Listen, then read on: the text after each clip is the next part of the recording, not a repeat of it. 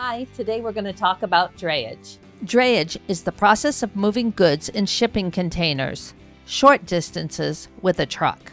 In drayage, goods are usually moved from an ocean port to a rail station, warehouse, or another port. Drayage moves are common for trade shows and mall deliveries. The mall has one dock to deliver everything, so they combine things in the shipping container.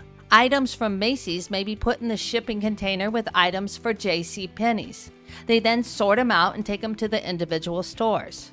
Drayage moves are usually very short distances within the same city and within one work shift, like 8 hours. There are over 60 million drayage moves in the U.S. each year.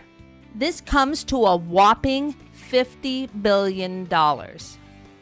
The charges for such move are also called drayage. The drayage charges are separate from the other costs associated with moving a shipping container. Drayage costs typically run between 80 cents and $1 per pound of freight moved. Freight that can be moved with a forklift is around 80 cents per pound, whereas freight that is more delicate and more labor intensive is on the dollar end of the scale. Drayage costs are really expensive, so I'm going to give you some tips to save some money if you're going to ship drayage.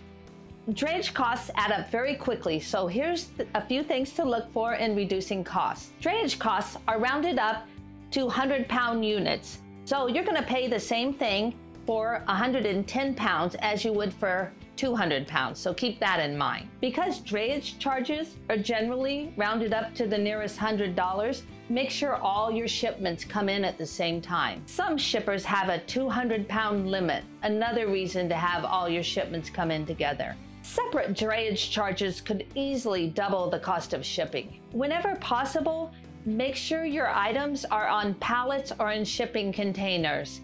Items that can be moved by forklift are much cheaper than items that have to be moved by hand. Labor costs for loading and unloading can easily cost $100 an hour, so make sure you agree on these ahead of time.